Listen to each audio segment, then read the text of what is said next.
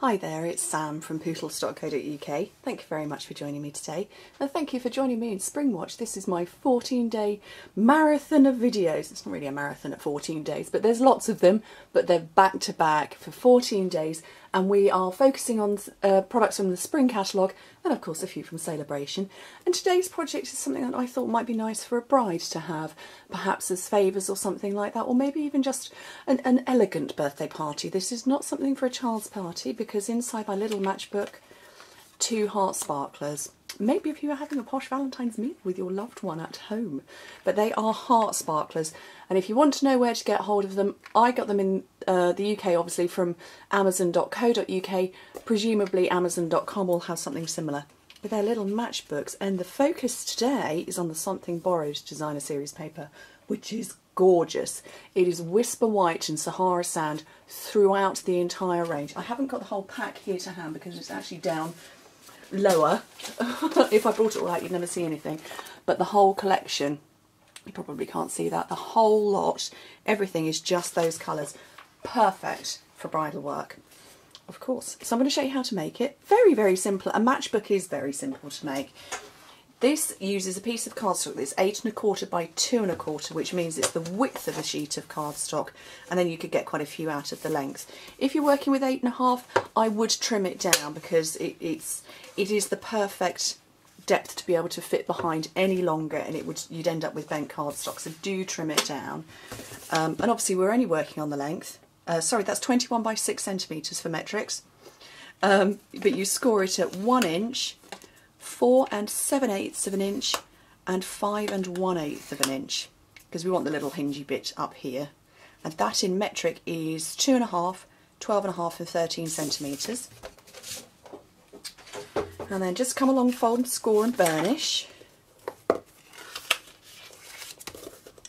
because obviously again we want to make sure this is nice and crisp so it's not going to ping open or anything like that.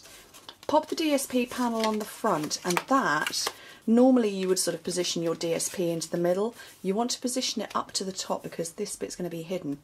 And it measures 2 by 2 5/8, which is 5 1/2 by 6.7 centimetres. And isn't it pretty? The paper is just so gorgeous.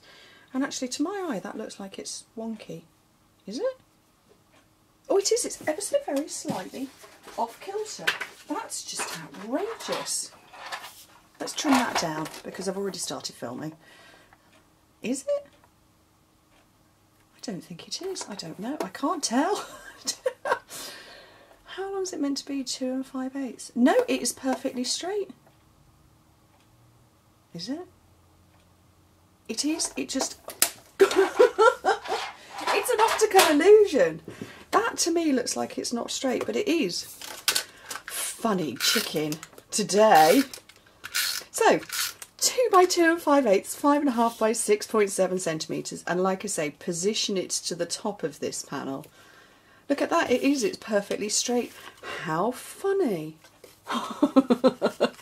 My brain's not in gear. Okay, I'm going to bring in my stapler. Obviously it's the Stampin' Up stapler, which has got a bit of a long reach on it. I don't need the length, but what you do need to do, because although I'm not actually stapling these into place, they can be brought in and out. The sparklers, I'll show you on this one, you can lift them in and out. If you staple first, you can't then get them in because it becomes too tight when you put your staple in place. So you kind of have to put these into in situ first and then staple round them, and then you know that the staple hasn't squished itself too tight. And come close to the bottom when you're stapling. Absolutely fine, no issue. They're not going, I can now put them in, but they're not going to fall out, whereas, you know, before it wouldn't have liked it. I just wouldn't have been able to get them in. And then let's just finish this off. Finish this cute little project off. Okay, I've got the silver baker's twine, which is lovely. It's so pretty, really is. I kind of didn't really use it very much when it first came out, for no reason other than I just didn't think to pick it up. There's nothing sinister in it, I just didn't use it, but it is beautiful. So twist it around 3 times. It's sort of covering up the staple, not deliberately covering up the staple. but it kind of is. Tie a bow. And baker's twine is very good if you're bow challenged like I am. You can fiddle and twist about with it and it will still look pretty. Thank goodness. Whoops. Assuming you can cut it properly. There we go.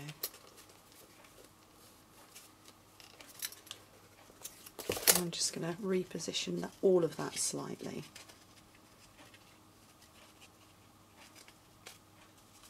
And my bow now doesn't look pretty. We'll pretend it looks pretty.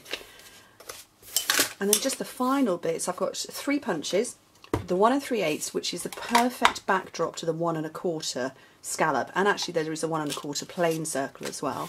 So I'm going to take that with the Dazzling Diamonds glimmer paper, so that's the scallop one.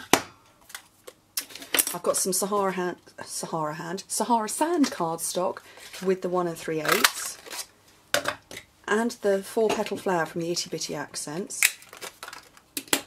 And I'm going to lift that up, oops, with the back of my paper piercer into the centre, grab a pearl, and I'm going to go with the biggest one. Let's make it the focus, of course.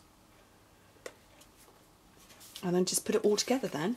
So I've got dimensionals to put these together.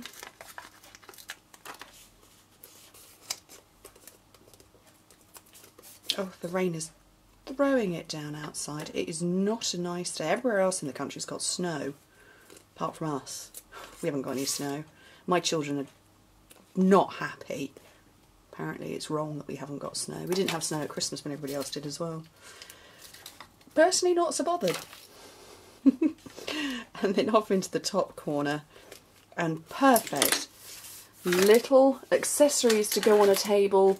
Like I say, originally in my head it's designed for a wedding, but you know, you could change up the colours and do it for an elegant tea party, maybe where there was a celebration, a bridal shower, or maybe just a Valentine's with the 2 of you setting off some sparklers. Anyway, thank you very much for joining me. Hope to speak to you soon. Bye.